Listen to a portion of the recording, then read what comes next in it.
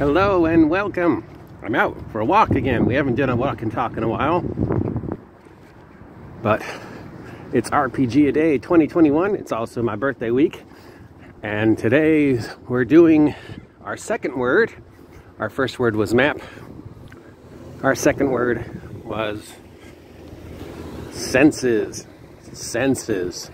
So remember back in the late 90s, early 2000s when everybody played music during their game?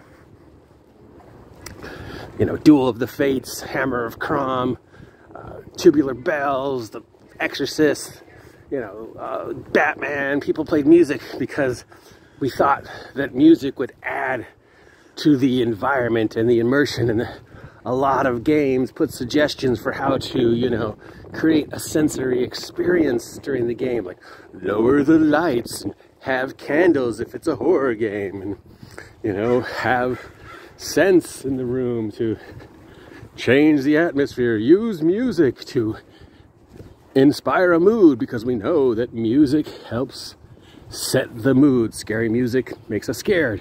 Exciting music makes us excited. Certain music just brings about certain images. You hear the Jaws theme, you immediately just know.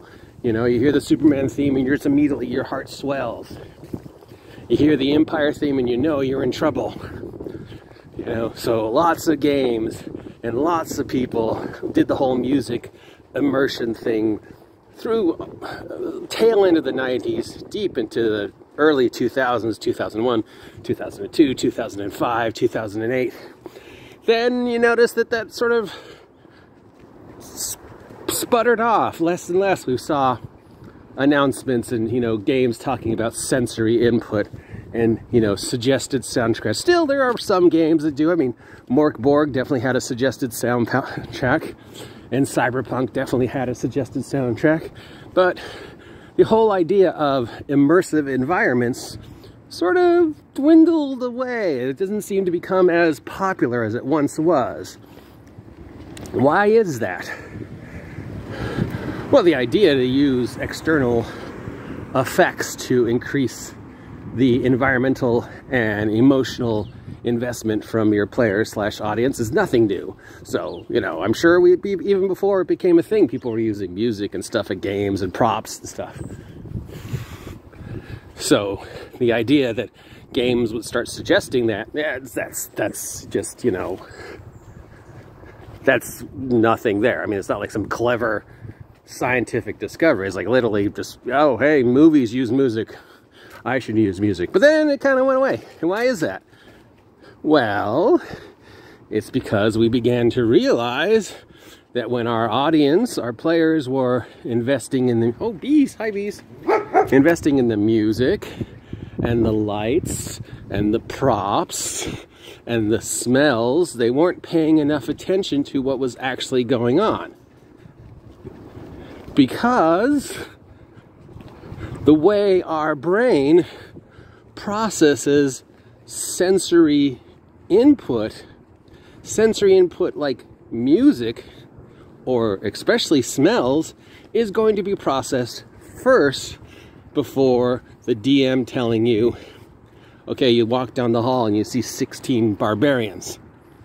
So 9 out of 10 times, players would start losing focus because unconsciously they were getting lost in the music or getting lost in the sensory experience.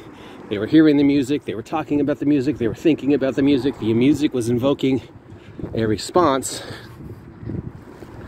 and they were not actively responding to the DM saying, because the DM's voice was being drowned out by the music and the way that the brain sorts information. The music and the smells was being processed first, then the guy talking would be processed second, or in some cases, if you're like me, dyslexic, you might process it third or fourth or not at all.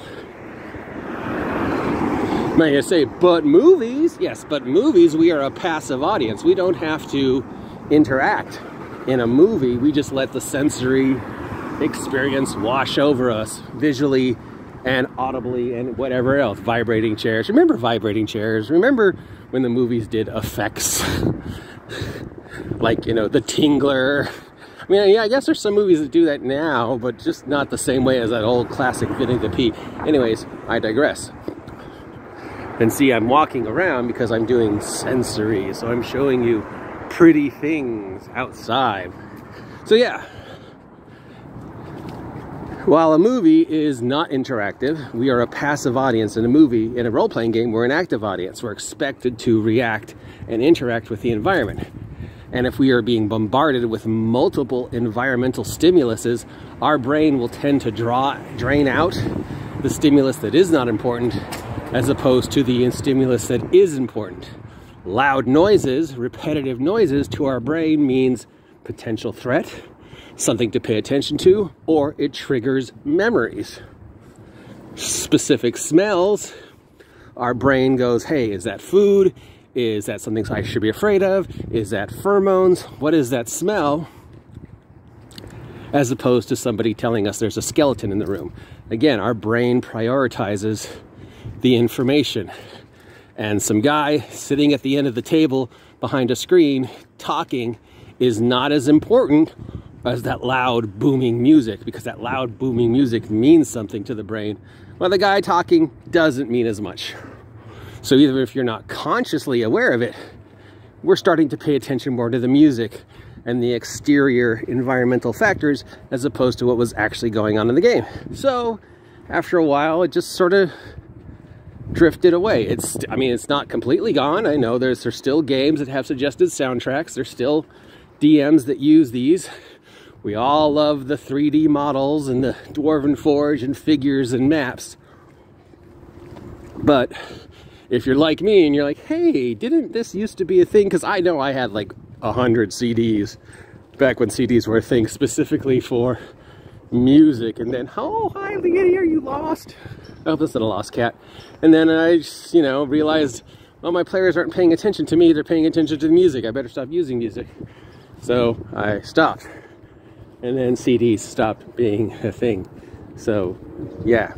So, anyways, there's my 2 cents on sensory input. Don't use music. It'll just distract your players. Till next time, talk to you later.